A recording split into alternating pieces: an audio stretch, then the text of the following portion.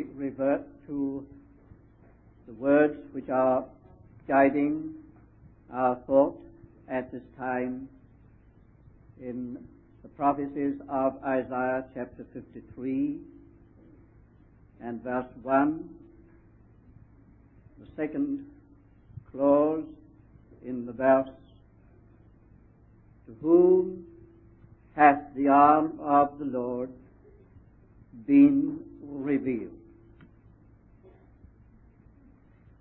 To whom hath the arm of the Lord been revealed? Having this morning considered a little of the meaning of that phrase, the arm of the Lord, that it indicates and implies the support, the upholding, the strength of the Lord given to that and to those who are wholly in line with His purpose. We shall go further this afternoon in considering something more of the content of the question.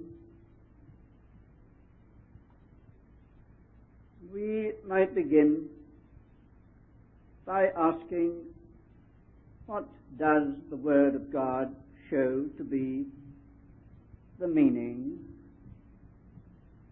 of the support, the upholding of the Lord?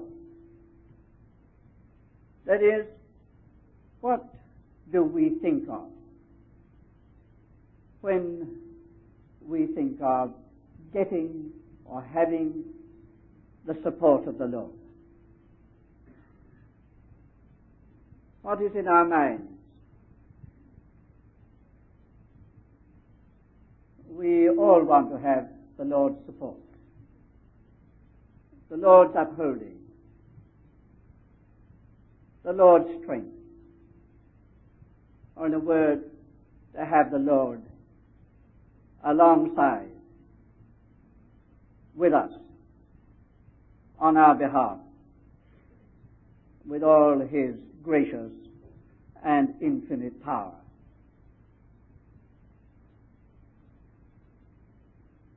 That is, after all, as we have said, the most important thing in life for Christians individually and for the church and for the work of the Lord. But have we really thought as to what we mean by this? What do we expect when we ask for and seek the support of the Lord? Is it just the bare support of the Lord to get us through, to carry us over? See that we do not collapse on the way. We see somebody fearfully standing on one side of the road, afraid to step out and cross, and we proffer an arm. We say, let's give you an arm, see you over, an arm. And, well, the arm is a support. It helps to the other side. Is that all that we want from the Lord? Is that what we mean? The Lord will give us His arm to get us through this difficulty and that trouble, over this and that phase where we need strength from Him. We have many ways in which we put this. We always speak about the arm of the Lord. We ask for grace. We ask for sufficiency. We ask for many things, but it's all gathered into this the arm of the Lord. But really, what is it that we are seeking? Now, what does the Word of God show to be the meaning of this support,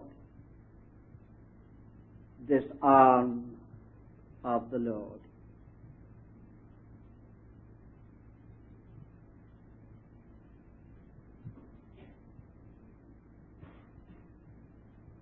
This is, before I answer that question, a matter of very far-reaching and very comprehensive importance and application.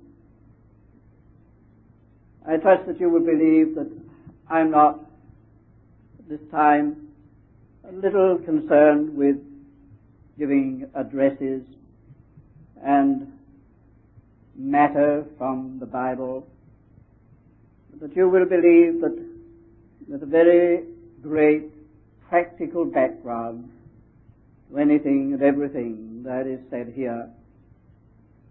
Let me pause to say what I mean.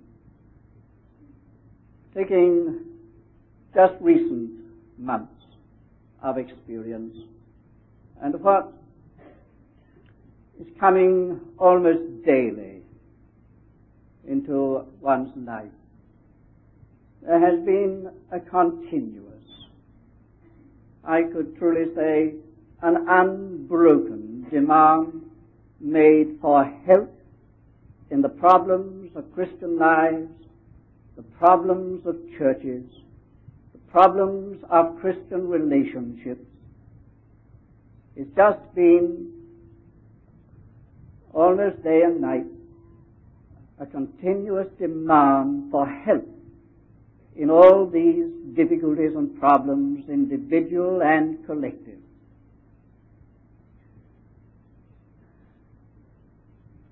And letters are continually coming.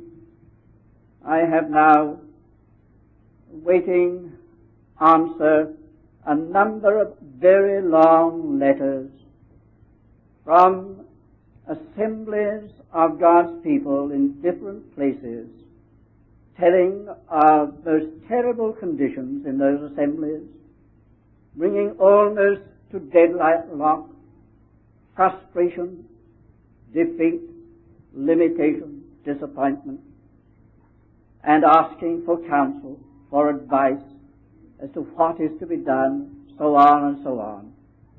It's a large background of real need, and it is over against such a background that this word is to be spoken this weekend by the help of God. I want you, therefore, to realize that there's something very practical in this. Because after all, you know, dear friends, after all, it all amounts to one thing. Where's the Lord? Just where is the Lord? Where is the arm of the Lord? Where are we going to find the Lord? How are we going to have the Lord? That's what it amounts to. The great need of the Lord. And that contains this very serious question. How far is the Lord able to support this and that, and come in and undertake, and show his power, and show himself mighty? I'm sure you will agree that that really is the heart of the whole matter. Does this represent a limitation on the Lord, that he cannot, because of certain things? It is therefore important over everything that we should know and understand the ground on which the Lord will show his mighty arm in these days, on behalf of his people, on behalf of his church, on behalf of his work. Now, when we ask this question as to what it really does mean, that the arm of the Lord should be revealed. I find 2 or 3 things in the Word of God holding a very large place in the Word of God in many forms of expression, which answer that question. First of all, and may I pause again to say that Isaiah 53 is the answer to everything. You think you know Isaiah 53, don't you? Perhaps you could recite it. I venture to suggest you know very little about that chapter. It's the most comprehensive chapter in the whole Bible. If we were able to read it with real spiritual comprehension, we should find all our questions are answered in that one chapter. All our needs are met in that one chapter. All our problems are solved in that one chapter. The Bible is comprehended by Isaiah 53. Having said that, and I'm of course keeping all the time within the compass of that chapter in what I say, I find that this is the first thing that the arm of the Lord on behalf of His people means. It means the vindication of the course that they have taken. Now, if you like to go to your Bibles with that, you will find how much there is that gathers around it. And again, you will agree that it is a very important matter that the course that we have taken should be proved at the end to have been the right one. To be nothing more terrible and tragic than having taken a course, given ourselves and all that we have to it, and poured out our lives, and then at the end to have found we've been wrong. And the Lord is not able to vindicate the course that we have taken. It is therefore of utmost importance that the course that we have taken should in the end receive the divine vindication. That is, that God is able to say over against everything, in spite of everything, from men and from devils, that man was right. You know, that, after all, was the vindication of Job, wasn't it? Oh, how much that man meant of misconstruction, misinterpretation. But in the end, God said, my servant Job is right. And that's no small thing. In Isaiah 53, it's that. The vindication of a course taken in spite of everything. And that in spite of everything is quite a lot in that chapter, isn't it? You have to look at that again later, but there it is. Oh, an overwhelming amount of contradiction and misunderstanding, but in the end, vindicated. God saying He was right. He was right. To whom is the arm of the Lord revealed? To that one. To that one. And again I say that it's a matter of the greatest importance that at the end, the way that you and I have taken with God shall be proved by God to have been the right way in spite of everything. Now you look into your Bible, and I'm not going to take you through it with that thought, but that it runs everywhere. See? Not only in relation to Job, but to Abraham, and to them all, as they went with God. What a way they went. What a difficult way they went. What a misunderstood and misinterpreted way they went. But in the end, God said, not in word only, but in very, very practical vindication, he was right. He was right. That is the meaning of the arm of the Lord. That is what I want when I ask for the arm of the Lord. O Lord, that I may take such a way with you that in the end you may stand by that way and say, he was right. He was right. Do you want that? What is the good of anything if it doesn't work out like that? A second thing that I see to be the meaning of the arm of the Lord is the abiding spiritual fruit of a life. Isaiah 53, he shall see his seed. He shall see his seed. The abiding spiritual seed.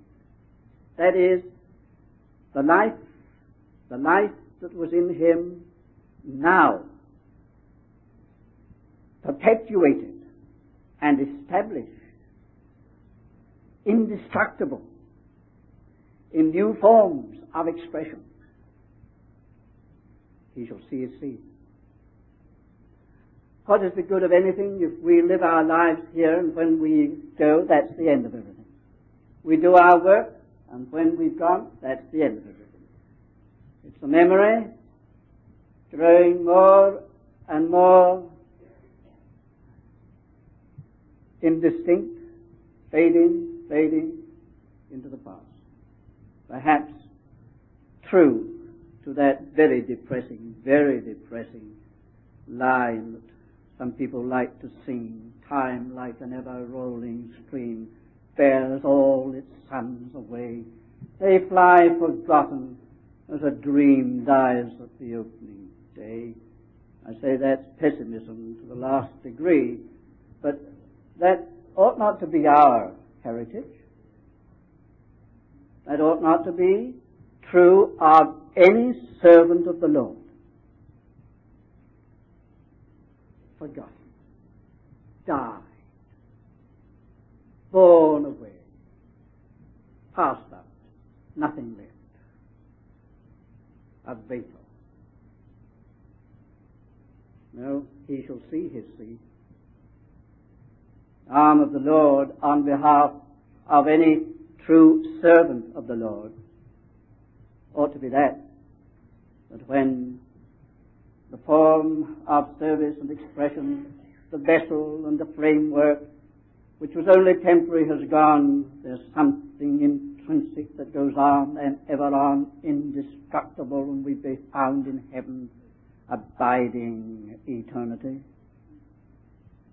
That's the arm of the Lord.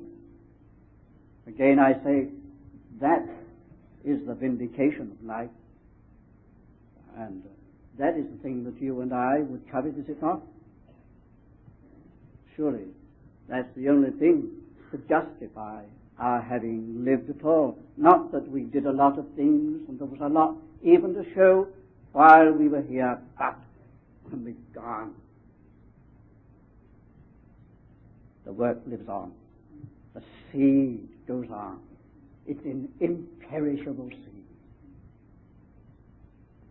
Well, that is what the Bible shows to be the meaning of the arm of the Lord. That is, the Lord standing by, supporting, carrying on, giving his seal. However you may put it, it's the Lord involved in things. It's that which is established. You see, the arm of the Lord establishes what is of him. It's something that is established, that it cannot be destroyed.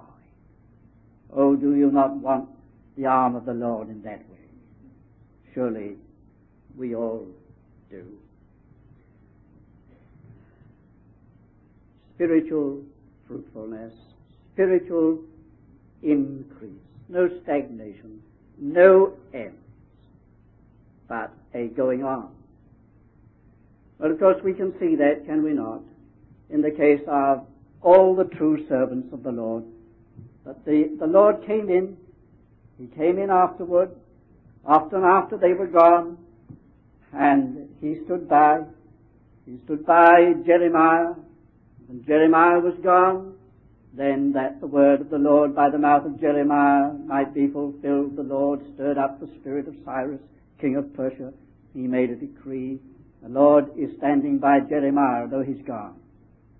Paul ministered to the 7 churches in Asia, and Paul is gone, but the Lord comes back to the 7 churches to stand by the ministry of his servant Paul and to vindicate. No, that's the arm of the Lord, that he does not allow what has been of himself in any servant's life to perish. It is established. The arm of the Lord is the verdict of God upon everything. The verdict of God upon everything. Dear friends, I suggest to you that that's something that you ought just to take away, not in your notebook, but in your heart. It's the verdict of God upon everything that matters. Not the verdict of man. Not the verdict of our own minds or hearts, what we think about it. The verdict of God. To Abraham, the Lord said, "Walk before me." That's the last thing, the final thing. Walk before me. Live your life to get my verdict upon it. Day by day, see to it that at the close of the day, at the close of every day, you can have my verdict of approval on that, what you've said, what you've done, the way you've lived, in all things. You have lived through that day in the light of the verdict of God, which is to come at its end. Walk before me. Well, all that is gathered into this word, the arm of the Lord. That is what we need. Now we come back to this chapter. What are the principles upon which the arm of the Lord will be revealed?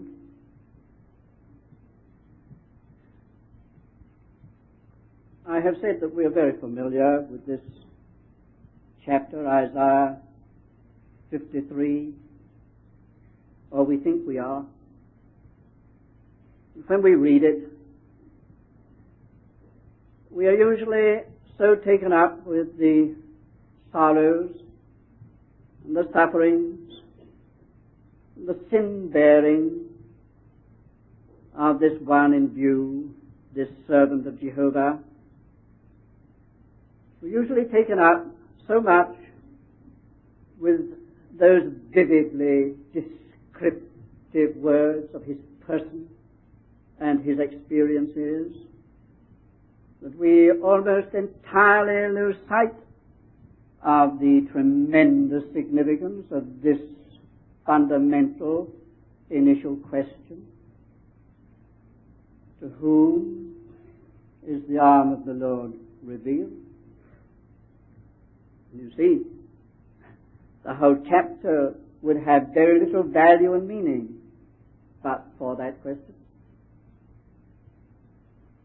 Think about it again. Supposing all that had happened, that is described there, about his sufferings and his sorrows and his sin-bearing, supposing it had all happened, and then the arm of the Lord had not been revealed on his behalf, what's the value of it all? It's happened, but where's his vindication? What is the verdict of God upon it all? You see, although the content of the chapter is so impressive and overwhelmingly pathetic, it all relates to this one thing. To whom is the arm of the Lord revealed? the answer is to that one. To that one, described here in such vivid detail. The arm of the Lord is revealed to that one. If you want to know on what ground the arm of the Lord will be revealed, it's on that ground. Just that. And that ground only. The obvious answer to the question is, the arm of the Lord is revealed to the one who is here in view, with all this full descriptiveness, with all this pathos, with all this tragedy, with all this affliction, with all this misunderstanding and misrepresentation. It is to that one that the arm of the Lord is revealed. See, the prophet is viewing the whole reaction of the world, of Israel and the Gentiles, to the report, the proclamation. Who hath believed our report? Or who hath believed that which we have proclaimed? The messengers have gone out. It's all prophetic. It's all looking on to the day of the Son of Man. The messengers have gone out. Proclamation has been made. What a proclamation. It was made on the day of Pentecost. It went out from Jerusalem into all the region round about. But who believed it? What were the reactions to it? Of Israel and the Gentiles. The prophet, in this vivid, very vivid, inspirational foreknowledge, insight into the reactions of the world, Jew and Gentile, to the message of the gospel. He says, who's believed? Who has believed? He answers his question in the whole chapter.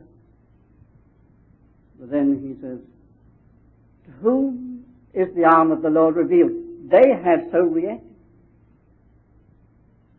They have all refused, all denied. They have all done this. This is the construction they have put upon it. But nevertheless, in spite of all that, it is to this one that the arm of the Lord is revealed. It is alongside of this one that Jehovah stands. And that, of course, leads you to the whole comprehensive context of the question. We are thrown back into this context, first of all, in the wider context, of which this chapter, 2 or 3 verses before it, is the immediate context. The wider context takes us back to the earlier chapter 42. Behold, my servant, whom I uphold, my chosen, in whom my soul delighted. I have put my spirit upon him. He shall bring forth judgment to the Gentiles, and so on. Behold, my servant. You see, that is the immediate context of 53. We have pointed out that chapter 53 ought to commence at verse 13 of chapter 52. There ought never to have been a break there. The real beginning of this section is there at verse 13. Behold, my servant shall deal wisely. He shall be exalted and lifted up and shall be very high. We are brought into the wider context of the servant of the Lord and what real service to the Lord means. That is, what that service is that the Lord vindicates. What that servanthood is that the Lord stands by, to whom he shows his arm.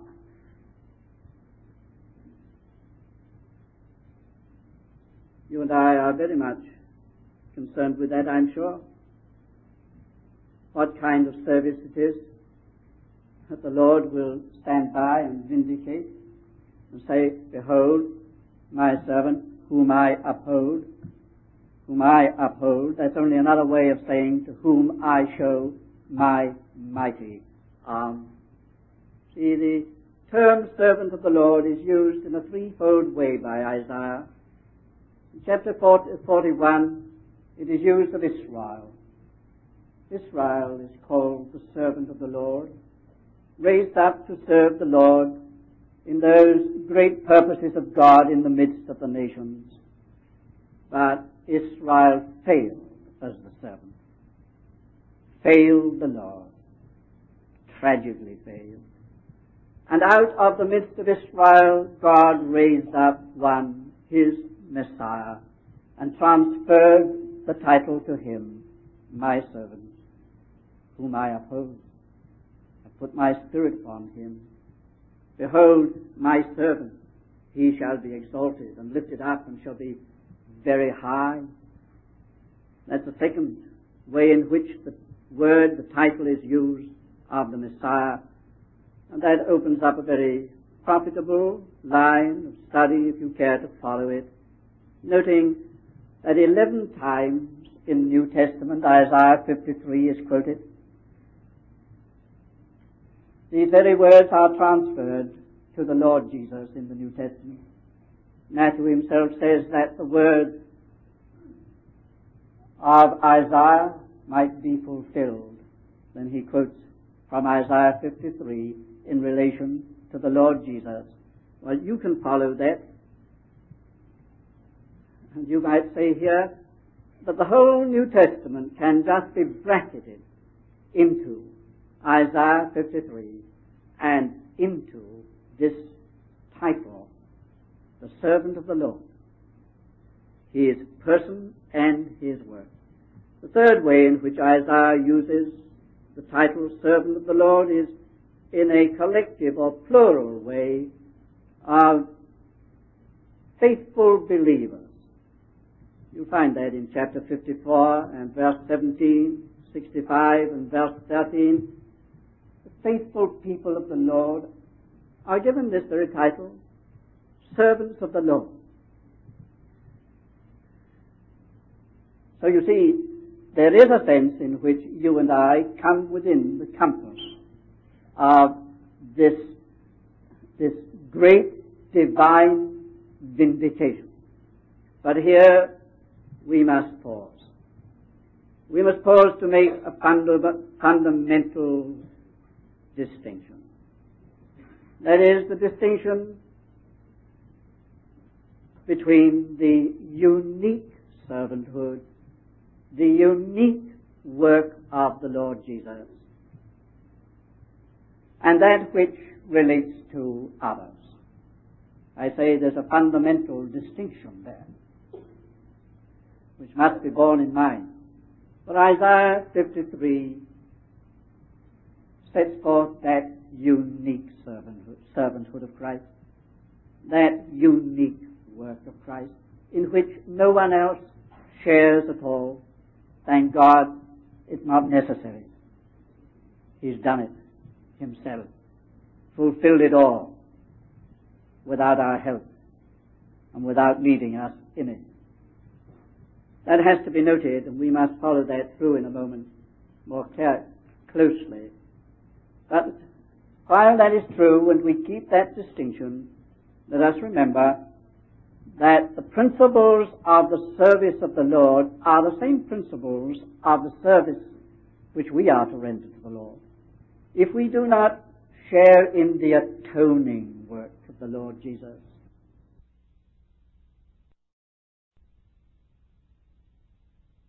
that has to be noted, and we must follow that through in a moment more closely.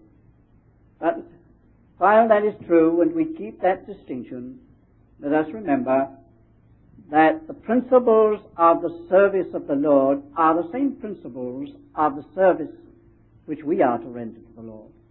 If we do not share in the atoning work of the Lord Jesus, if we do not come into this vicarious service. Nevertheless, we come into a service, and that service is based upon the same spiritual principles as his service. And that is a thing that we have got to see soon, because it's very important. These are the principles on which the arm of the Lord is revealed. Let us spend a few minutes looking at his unique work and service. I think it's impressive, dear friends, to note that this section begins with the glorious end to which God is moving. Behold, my servant shall be exalted and lifted up and shall be very high. It's always good to get the end right into view at the beginning. To bring the end right to the beginning and see how is all this going to work out. All this tragedy of chapter 53, all this terrible story, how is it going to end? It's not just a matter of idle curiosity, it's a matter of tremendous effectiveness. What's going to be the end of this? Well, God begins with his end. He says, this is how it's going to end. Before I tell you all about the course of things which might terribly distress and depress, let me tell you how it's all going to end. This servant, whom I'm going to describe in his person and his work, in the end, shall be exalted, shall be high, shall be lifted up. Because you've just got to put right into that, haven't you? Acts 1 and 2, Philippians 2. He became obedient unto death. God highly exalted him, gave him the name which is above every name. In the name of Jesus every knee should bow. And Hebrews 1, there he is, exalted to the right hand of the majesty in the heavens. That's how it has ended. Not how it is going to end. That is how it has ended. And that is how the story, the terrible story, is introduced. It's all found in this repeated phrase of two words, he shall. He shall. He shall. See, he shall be exalted. He shall be lifted up. He shall be very high. He shall see of the travail of his soul. He shall be satisfied. He shall. He shall. It's established from the beginning. That's vindication. That's the arm of the Lord. Let all this transpire. Nevertheless, the arm of the Lord will see that that is how it will be at the end. He shall. It's established before anything happens. Before the cross, before the rejection, it is established in the counsels of God. He shall.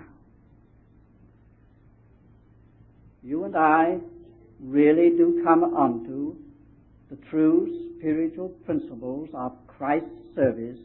That is exactly how it will be with us. God will see to it that that is how the end will be. He shall. He shall. If we suffer together with him, we shall reign together with him. But having noted how it's introduced, let us look at the story of his unique servanthood. There are 11 expressions in chapter 53 which describe the vicarious character of the sufferings of the servant of the Lord. You might like to run your eye down through these verses. 1, verse 2, he bore our griefs. He bore our griefs. 2, verse 3, He carried our sorrows. 3, verse 4, He was wounded for our transgressions. 4, verse 5, He was bruised for our iniquities. 5, verse 6, the chastisement of our peace was upon Him. 6, verse 7, by His stripes we are healed. 7, verse 8, the Lord hath laid on Him the iniquity of us all. 8, verse 9, for the transgression of my people was He stricken. 9, verse 10, when thou shalt make His soul an offering for sin. 10, verse 11, He shall bear their iniquities. 11, He bare the sins of many. 11 expressions which describe the vicarious character of His service in suffering. It's very interesting, and we ought perhaps not to use that word. We ought to say instructive. To notice the 3 words here, descriptive of what He bore. Notice the terms used are iniquities, transgressions, and sins. Now, if you like to turn back to the book of Leviticus, to chapter 16, you will understand what Isaiah was talking about and what the Holy Spirit through Isaiah was pointing to.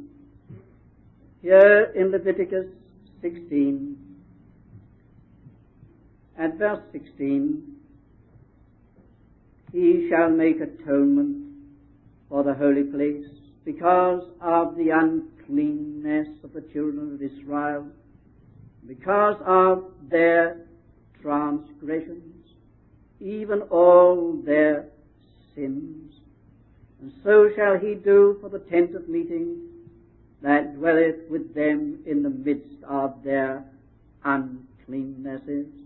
Verse 21, and Aaron shall lay both his hands upon the head of the live goat, and confess over him all the iniquities of the children of Israel, and all their transgressions, even all their sins.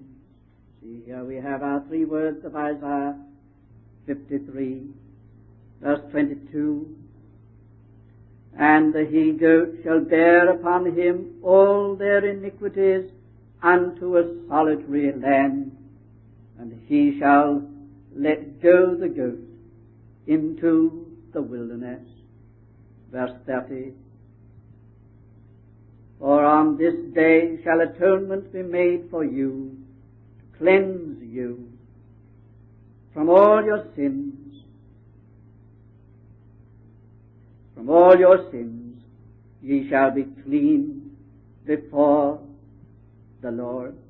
And verse 34, and this shall be an everlasting statute unto you, to make atonement for the children of Israel, because of all their sins, once in the year. He shall carry their iniquities. He shall bear their sins. Here in Isaiah then we have that which corresponds to the work of the scapegoat.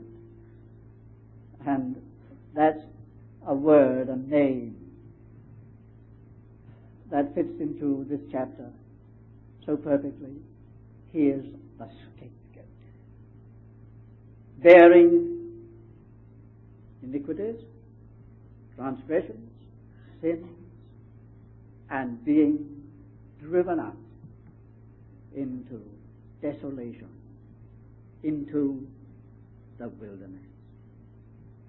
Well, now, what are we to conclude from this for the present as to the arm of the Lord and as to the service of the Lord? The arm of the Lord, with all that means, is inseparably related to the cross of the Lord Jesus. And there you've got the heart and the sum of the whole matter.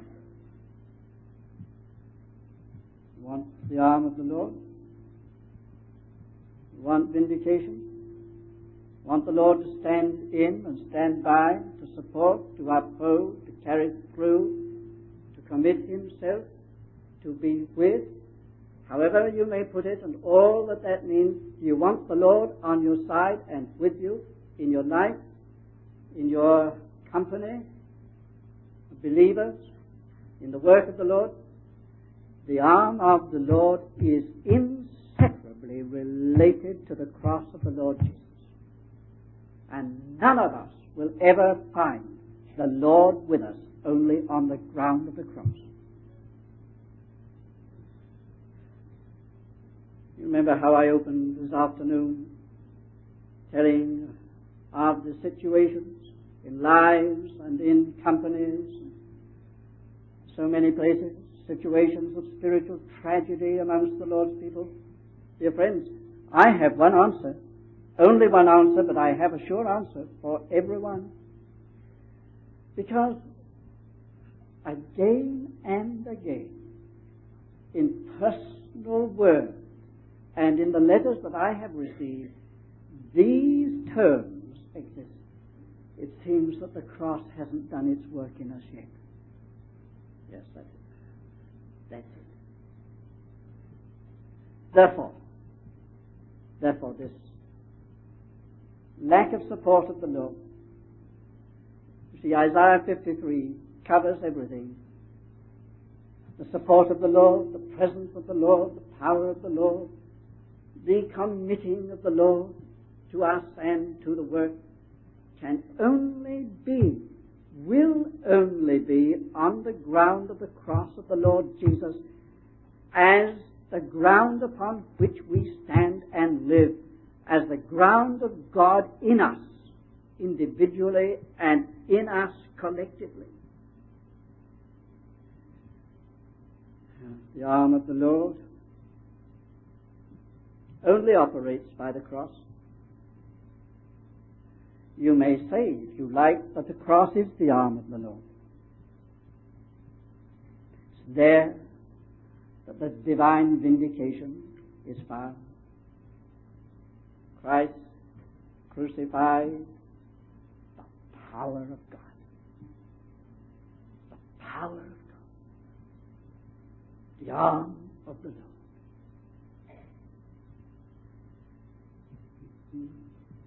The arm of the Lord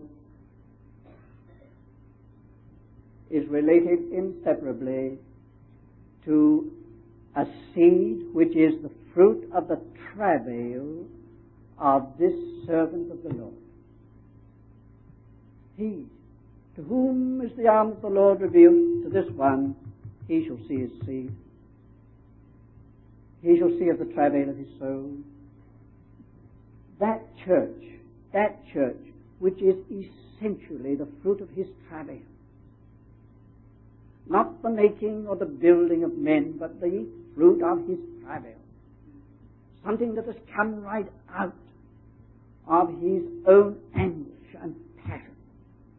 Something that is being born out of his cross. The arm of the Lord is inseparably bound up with that.